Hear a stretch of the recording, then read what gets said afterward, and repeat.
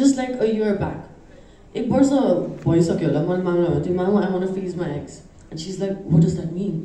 I'm like I want to freeze my ex because I don't know if I'm going to get married any sooner अनि just for the safety उमेर बढ्दै जान्छ ex घट्दै जान्छ अनि बच्चा भएन भने जब मलाई बच्चा पाउन मन छ so I really want to be on the safe side and she was like no don't worry you'll find the guy no it's not about a guy it's about myself taking care of myself and she's like हुन्छ अझै एक वर्ष कुर न अझै एक वर्ष कुर सोच अनि त्यसपछि गर एक वर्ष भयो मामा so yeah I think it's high time that I'm gonna freeze my eggs and I suggest this is for everyone it's not just because हामीले अब बिहा भनेर मात्र हैन के because we are so focused on our career त्यो सोचे जस्तो प्लान अनुसारले हुँदैन के हैन I feel like it's for everyone. सबैजनाको different pathमा हो. I don't know about others, but मेरो pathमा चाहिँ it's solely because I travel so much. I don't have time to give myself a time.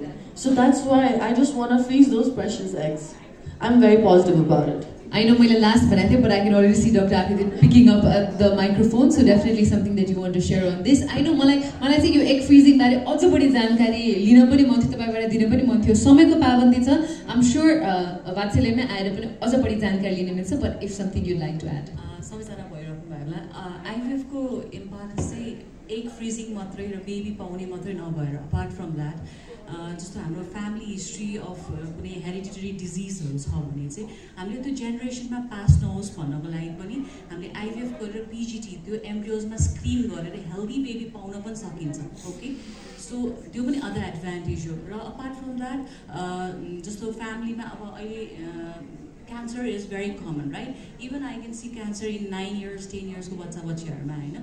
So cancer treatment लिनु भन्दा अगाडि चाहिँ जहिले पनि अब 20 years मा cancer भएको छ treatment त available छ अहिले हैन. पहिला मान्छेहरु cancer हुन सक्छ death हुन्छ भन्थे but अहिले 5 year survival rate with chemotherapy and radiotherapy has increased. अब after 5 years मान्छे त बाँच्यो हैन. तर if what like baby चाहियो भने so जहिले just like a year back एक वर्ष भइसक्यो होला मैले मामला भन्थेँ मामा I want to freeze my ex and she's like what does that mean? I'm like I want to freeze my ex because I don't know if I'm going to get married any sooner अनि just for the safety उमेर बढ्दै जान्छ ex घट्दै जान्छ अनि बच्चा भएन भने जब मलाई बच्चा पाउन मन छ so I really want to be on the safe side and she was like no don't worry you'll find the guy no it's not about a guy it's about myself taking care of myself and she's like हुन्छ अझै एक वर्ष कुर न अझै एक वर्ष कुर सोच अनि त्यसपछि गर एक वर्ष भयो मामा so yeah I think it's high time that I'm gonna freeze my eggs and I suggest this is for everyone it's not just because हामीले अब बिहा भनेर मात्र हैन के because we are so focused on our career त्यो सोचे जस्तो प्लान अनुसारले हुँदैन के हैन I feel like it's for everyone. सबैजनाको different pathमा हो. I don't know about others, but मेरो pathमा चाहिँ it's solely because I travel so much. I don't have time to give myself a time. So that's why I just want to freeze those precious eggs.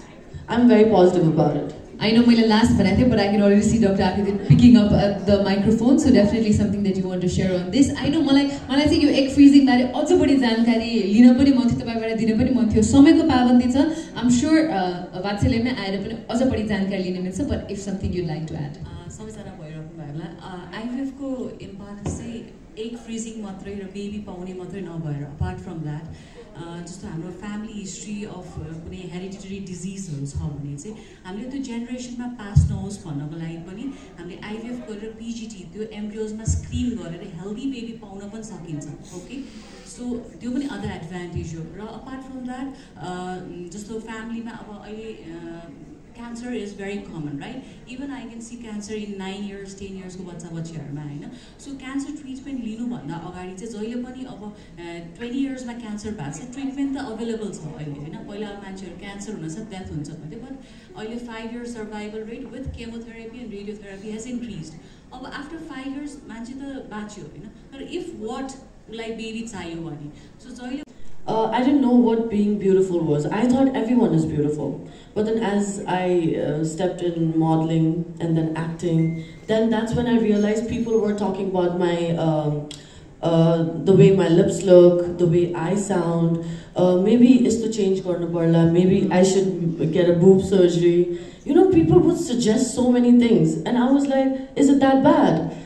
आफै पनि मलाई थाहा थिएन के अनि त्यसपछि के भयो नि as I got older I did get Botox, but Botox because I was like, you know, I was just very excited to try new things. I did it, and then after 2 years I was like, no, too much. Natural राम्रो छ, because as you get older you realize हैन यार आफ्नो राम्रो छु त किन यति विधि गर्नुपर्ने भनेर अनि त्यो पनि रिड्युस हुँदै गयो. And then fillers पनि पहिला गरेको फिलर्सहरु पगाल्दै गए. You can dissolve them, by the way. It's not permanent. अनि I dissolve them.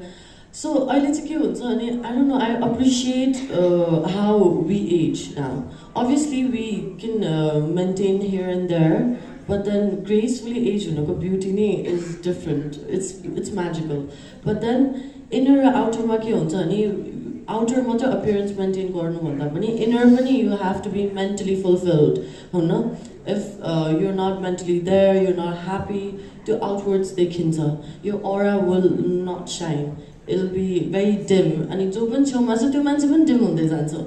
If you're happy, you're cheerful, people next to you are also gonna get that energy from you. Ani working out, taking care of your body, very important. Thank you, Samragyi. I remember having a conversation at an event and we were talking about energy and auras and how people make us feel, and it's so important as well, right? I think उहाँले भन्नुभएको inner and outer beauty को difference पनि त्यही हो कि बाहिर जस्तो देखे तापनि तपाई भित्रबाट सन्तुष्ट हुनुहुन्न, fulfilled हुनुहुन्न भने it will show on the outside, right? I remember मेरो मामुको ड्रेसिङ टेबलमा चाहिँ नि उहाँले 5-7 वटा विभिन्न उमेरको मानिसहरु हाँसिरहेको फोटो राख्नु भएको छ. त्यो 7 वटा मध्ये 5 वटा त एकदमै चाउरी परिसकेको, हैन, 70s 80s को महिलाहरु, कसैको दुईटा दाँत छैन, कसैको एउटा दाँत छैन, तर एकदम खुलेर निच्च परेर हाँसिराख्नु भएको फोटोजहरु राख्नु भएको छ के. Maybe that is also to remind herself that every age is indeed beautiful, and maybe all of us will look like that one day, no matter what, right? तर त्यो gracefully accept definitely पनि गर्न सक्नु पर्छ. तर अघि doctor उपासनाले भन्नुभएको जस्तै कतिचोटी चाहिँ मेडिकल कन्डिसन पनि हुन सक्छ, हैन? अनि अघि आई थिंक रेनेशा दिदीले पनि भन्नुभएको कुरा म जोड्न चाहन्छु, महिलाहरूले नै पनि अपलिफ्ट गर्न सिक्नु पर्छ. सो इफ इन केस, हैन, आज जस्तो ओपनली सबैजनासँग कुरा गरिरहँदाखेरि तपाईहरुले पनि आफ्नो कोही साथीले आएर, कजनले आएर, दिदी बहिनीले आएर म यस्तो गर्ने प्लान गर्दै छु भन्दाखेरि छ्या किन गर्नु पर्यो र यो डाइरेक्टली त्यो भन्नुस् त ओके के कारणले गर्दै छौ त, व्हाई इज इट, के कुरामा इन्सिक्योर छौ. मेबी फर्स्ट काउन्सिलिङ आफ्नो दिदी बहिनी साथीभाइले नै पो गर्दिन सक्नुहुन्छ कि त्यसपछि बरु सँगै गइदिने, इन्करेज गरिदिने, यस्तो खालको कुराहरू पनि हुनुपर्छ जस्तो लाग्छ मलाई. बट अब अहिले महिलाहरूले यो करियर र आफ्नो वर्क र लाइफ, पर्सनल लाइफ र प्राइभेट वर्क लाइफ ब्यालेन्स गरिरहँदाखेरि चाहिँ म डाक्टर आकृतिलाई पुनः एकपटक सोध्न चाहे, हैन, नेपालमा चाहिँ नि यो इन्फर्टिलिटीको सिनारियो अलिकति कस्तो छ भनेर.